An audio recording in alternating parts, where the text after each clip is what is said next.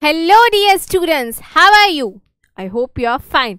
This is Bhavika, your chemistry mentor, welcoming you to the amazing platform of PW English.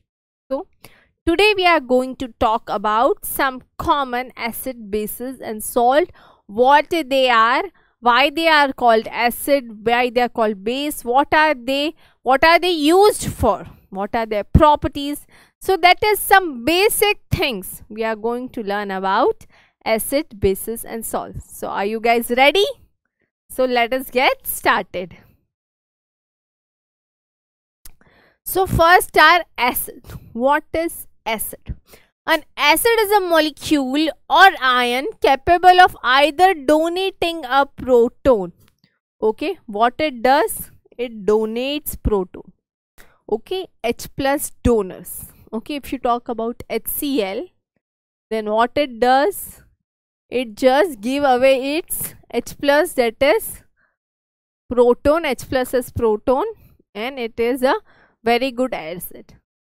So the basic thing is how easily a proton is donated. In that manner you can say how strong an acid is. If it is donating H plus very easily, okay, if it is donating proton easily, then it is a strong acid. And if it is not donating easily, if it is losing partially, then it is a weak acid. Okay. This concept was given by a scientist who is Bronsted and Lowry. Okay, this was a concept given by Lowry, Bronsted. Yes. Or forming a covalent bond with an electron pair known as Lewis acid. Okay, one who can accept electron pair, that is also acid according to who? Lewis. Okay, so there were two theories, one was given by Lowry, Bronsted and one was given from Lewis. Okay. A chemical that give off hydrogen ions in water and form salts by combining with certain metal. Okay, I told you they give off hydrogen ions in water. Of course, it need an aqueous medium. It need an atom where it can give away its H plus. Okay, it requires mobility. If you talk about dry HCl gas, then it does not contain any acidic behavior because it does not have mobility. It requires a medium, right? It requires an aqueous medium where it can lose its H plus ions. Okay, yes. Acids have a sour taste. Yes, they are sour in taste, but you do not have to taste every acid. Okay, that is not a proper test. Okay, testing is not a proper test. It is not a proper test. Getting my point or not? Okay, that can be maybe your last test of your life. Okay, because some acids are very concentrated, they are very strong. Okay, it can harm you, a lot, so you have to be very careful, okay, while dealing with acids. Again, there are many organic acids that we use in our day-to-day life, like the acid which is present in lemon, citric acid, that is very mild. Okay, that is not harmful, but it is beneficial for us. It has vitamin C, ascorbic acid, right? So there are some acids which are harmful for us, and there are some acids which are very beneficial for us. Okay, so tomato, then tamarind, all they have acids, but they does not harm your body. Some acids made by the body, such as gastric acid. Okay, gastric acid can help organs work the way they should. Okay, there's also acid present in our stomach which help in digesting food, right? HCl is present in our body, okay, which helps in just digesting, breaking down the food and making it bacteria free.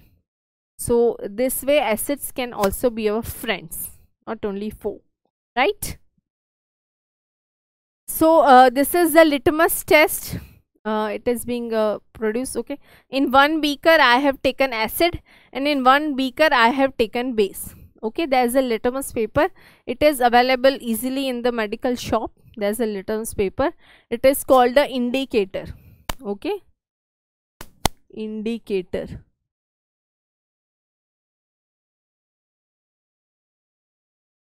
You may ask me, what is indicator? Indicator is that substance, okay, which indicates that it is an acid or base.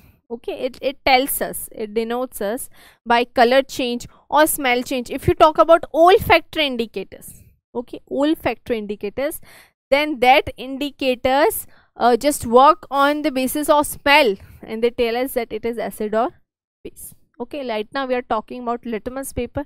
See, if you dip a blue litmus paper into acid, it will turn pink. Okay, if that blue litmus paper is turning pink, then it is confirmed that this solution is acid. Okay, so what is the how you can determine?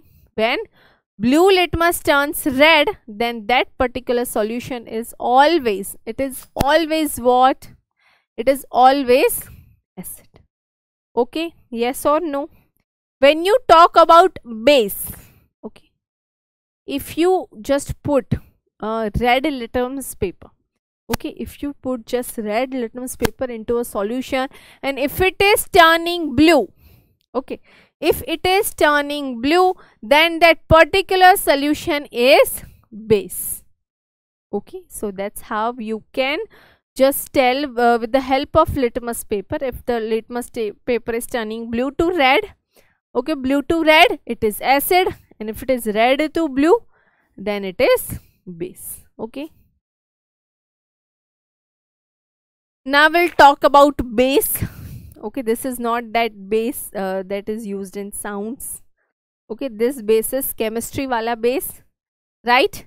An ionic compound that dissolve in water and cause hydroxide ions. Okay, if I talk about base, NaOH is very strong base, and if it is dissolved in water, you get Na plus and OH minus.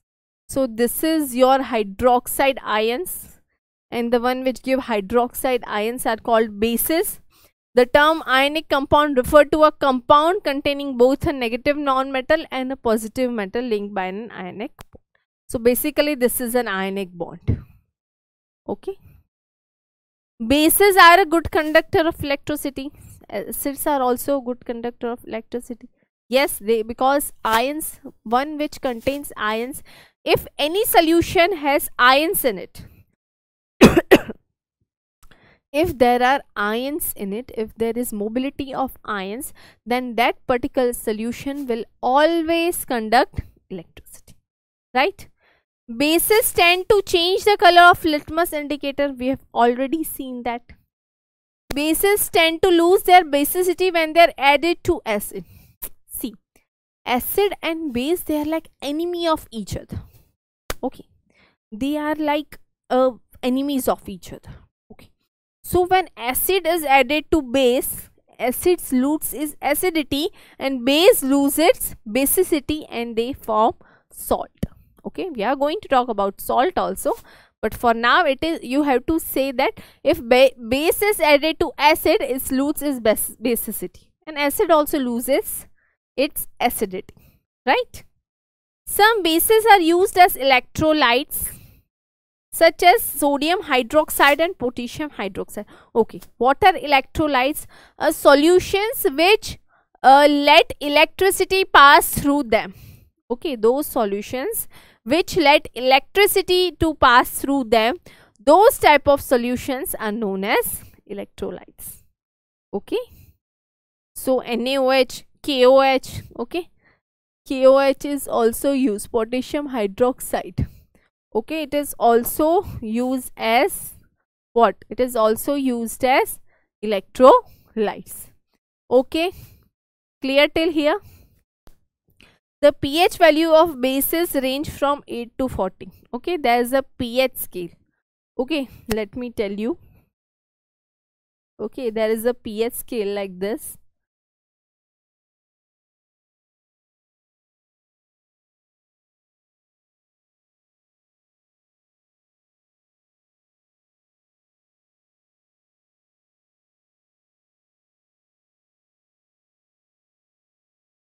Okay, and you have certain compartments in it, and it is between here it is 7, this is 0, and this is 40. So this is 1, 2, 3, 4, 5. 2, 3, 4, 5, 6. Yes. Okay, this is 1, 2, 3, 4, 5, 6. Okay. From here it is 8, 9, 10, 11, 12, and 13.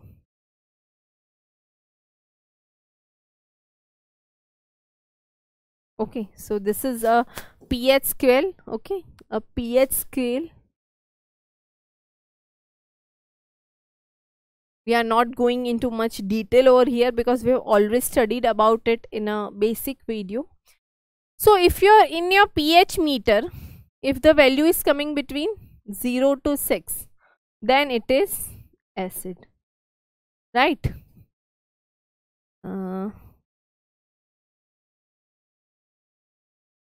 This is 7. If it is lesser than 7,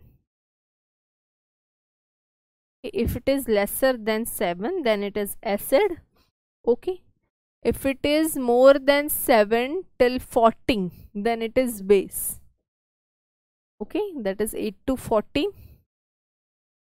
And if it is exactly 7, then it is neutral. Okay, so this is the case. 0 to less than 7 is acid, 8 more than 7 to 14 is base, and exactly 7 is your neutral. Okay, clear till here? Yes, so this is your thing. You may check once. Fine, so this is your pH scale, also available in market. Okay, it is an universal indicator. So these are some household acids and bases. Vinegar has acetic acid, lemon juice has citric acid, battery acids have H2SO4, sulfuric acid, sodas, right? Soda has normally base in it. Baking soda, ammonia, soap, borax has bases in it. So these are the substance used in day-to-day life, which we may not know that it contains acid and base, but yes, they does. Okay. Okay, now we'll talk about salt. Yes, it is present in large quantities in seawater. It is the main mineral constituent. Yes, salt is essential for animal life, and saltiness is one of the basic human tastes. Salt is an ionic compound. Yes, that has cation other than H+, and anion other than OH-. It has also cation and anion, but other than H+ and OH-, right? Okay. Okay, so this is a neutralization reaction. What is neutralization reaction? This, when acid and base, okay, when acid and base reacts with each other, it gives you a salt and water. Salt is a neutral substance which is formed from acid and base. Okay, that you can write for the definition of salt. Okay, so when acid and base reacts, it gives you salt and water. Okay, yes, this NaCl is also salt, but not the only salt. Okay, there can be maybe other salts. For example, let me write another example. For example, I am writing H2SO4 as acid, and base I am taking NaOH. Okay, so what I will get? Na2SO4 plus H2O. Okay, so here this is a salt. Okay, this is your acid, this is your base, and what you get is salt and water. So NaCl is not the only salt. Yes, it is a very important salt, but not the only salt, right? Clear till here? We have many salts. Sodium chloride is one of the best known salt. One salt is known to almost everyone because it is widespread and used in everyday life. You're just keep you using it everyday life. So food without salt, and we cannot eat the food which is without salt. Okay, so that's how these are the acid. Okay, this is base. Okay, when they are react with each other, what you get is NaCl. Okay, what is done? Cl from here it is taken. Cl is taken from here and Na is taken from here, and they are from NaCl. So that's how the salts are made. Okay, clear till here? Okay, so that was all about acid, base and salt. Okay, I gave you a very general idea that the one which contains H plus ions, which donate H plus ions, are acid. Okay, one which accept electron pair are acids. One which donate OH minus ions, okay, they are base. One which donate electron pair, they are base. Okay, so this one which accepts H plus, they are also base. So these are some very basic, okay, these are some very basic ideas of acid and base, and when you mix them you get a neutral salt. Okay, again it is not necessary for a salt to be neutral.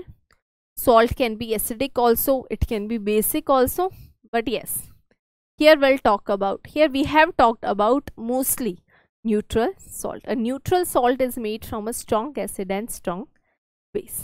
Okay, so that was all about acid, base and salt. I hope you have understood the lecture, you have understood everything, and just keep smiling, keep revising, and see you in the next class. Thank you.